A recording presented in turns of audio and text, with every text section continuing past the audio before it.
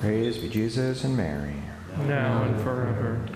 The readings this morning speak to us all about the great love of God and everything He has done to practically compel us to love Him.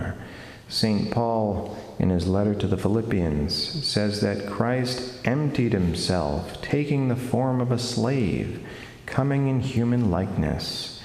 And so, the Son of God, the eternal Son of God, comes down from heaven, takes to Himself our human nature, and becomes obedient to the will of the Father, even to torture and death to save us.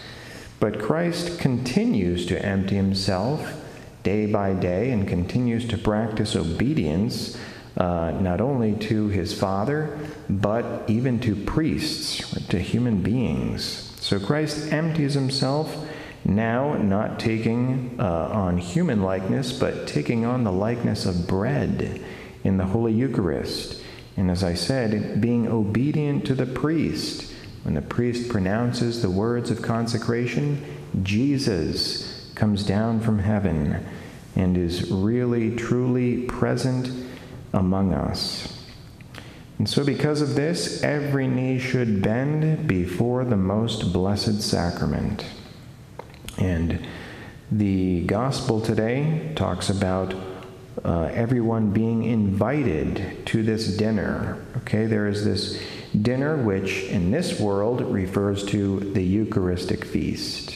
In the next world, it refers to the feast of the vision of God, when we will be completely satisfied and satiated with the vision of God. And so our Lord talks about the invitation to this dinner, and we see that people come up with all kinds of excuses, right? We could say in this world there can be many excuses suggested by the devil, the world, and our own flesh. Right? That's what these people are saying. They're busy. They have worldly cares and anxieties that concern them, and they don't have time to give themselves over to these heavenly spiritual things. And so the servant goes out, and the apostles will be called to evangelize not only the Jews, but also the Gentiles. And so they go out to the highways and hedgerows, that is, all over the world, to call people to this heavenly feast. And so in our own lives, we want to make the Eucharist the center, our everything.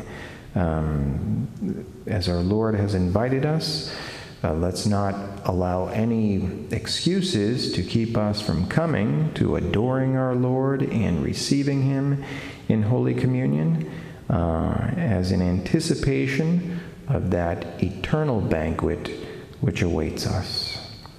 In the name of the Father, and of the Son, and of the Holy Spirit. Amen.